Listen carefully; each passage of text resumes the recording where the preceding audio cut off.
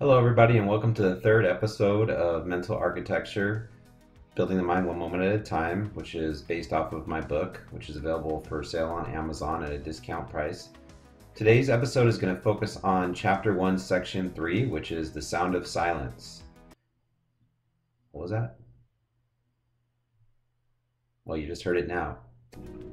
So I'd like to start off this video with a quote from my son, Adam Blumenfeld, who told me this one day while we were on the phone together and I was driving home, and I thought this was a pretty brilliant quote about silence. Rhythm is a series of pauses. Rhythm is a pattern of absences of sound. The brain likes patterns. Your brain won't be able to process a constant streamline of information. Since that was my son's quote, I'm going to have him explain to you what he meant by it, and then I'd like to also show you a clip of one of the songs that he's going to share with you. What I meant by this quote is that rhythm is a pattern of absence of sounds, which means without rhythm, you don't have a fun, enticing, interesting song. It'll just be a slur of notes. For instance, in the song that you're about to see,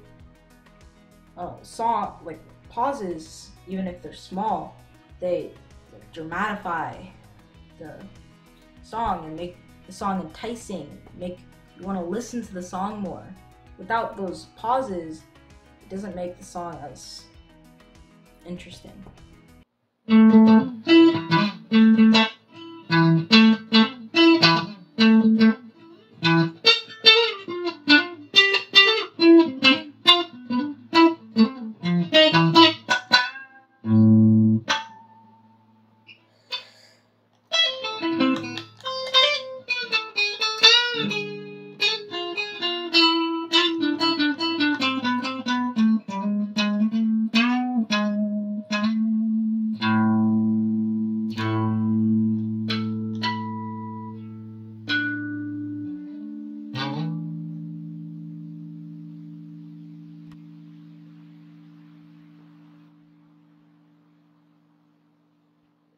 Really good job on that song, Adam. Thanks.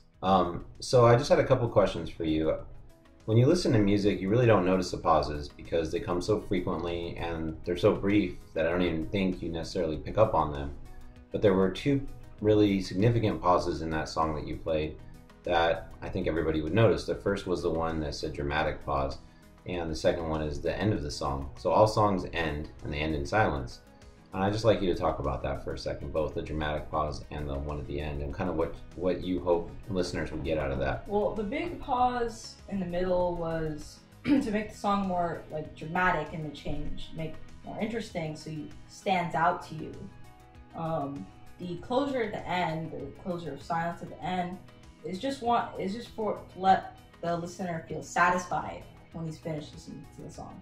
Yeah, so I think all songs can evoke emotions with not only the melody that's being played, but the silence kind of helps create the start of that emotion that the listener feels. So thank you so much for stopping by Mental Architecture and sharing your wisdom with us, and also your awesome guitar playing. So Thanks. Really appreciate it. So silence is literally duration, and during that time you don't hear music, but in between the silences, whether they're really tiny and imperceptible or really long, that's where the music starts to take on meaning, because all music is just really a collection of notes separated by periods of silence. So if silence is so important, why don't we spend more time listening to it? Does silence really exist?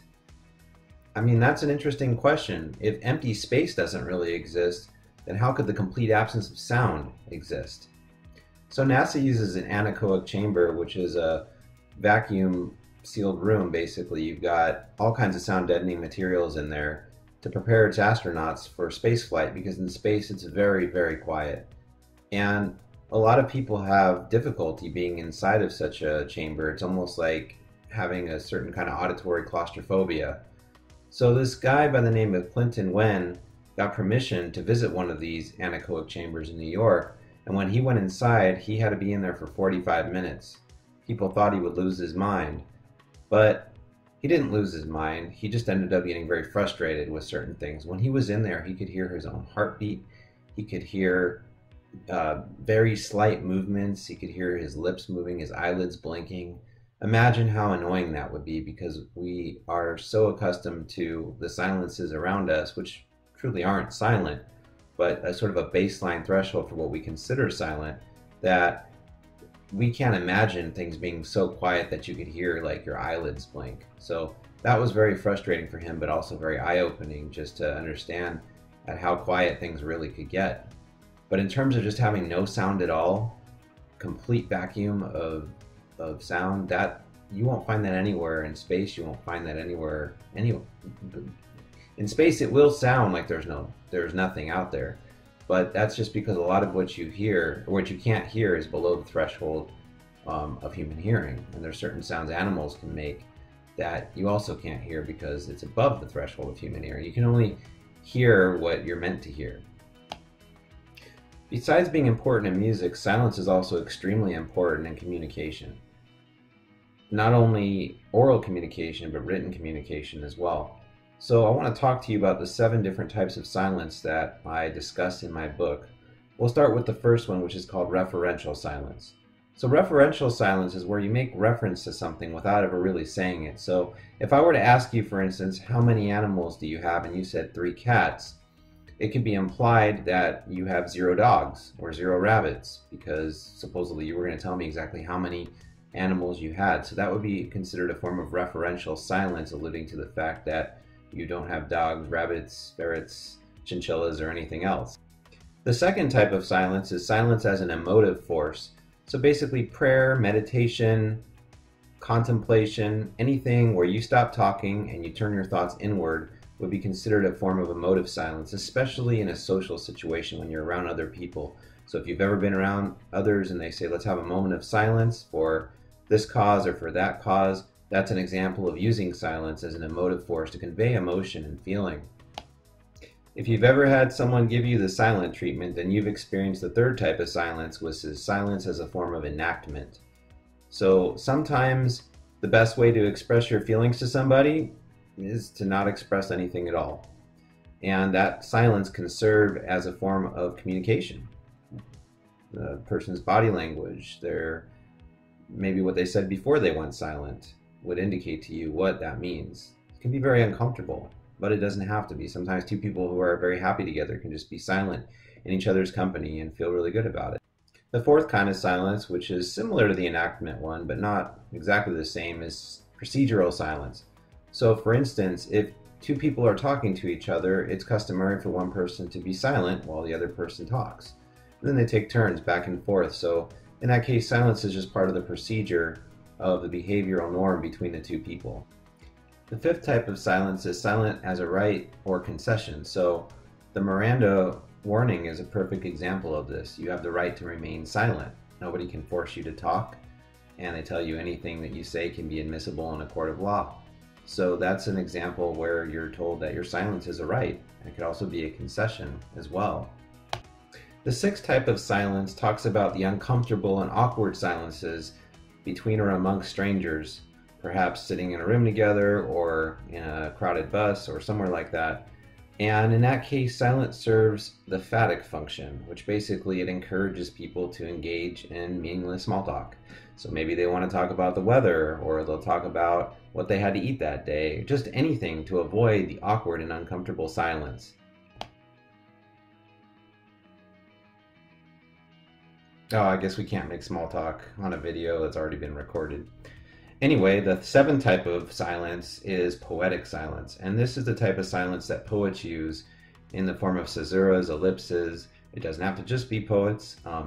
Other types of writing use indicators of silence as well. So that is a type of silence to indicate some kind of meaning, or very similar actually in a lot of ways to the silence you find in music. And music, of course, has notation for silence, and so does poetry.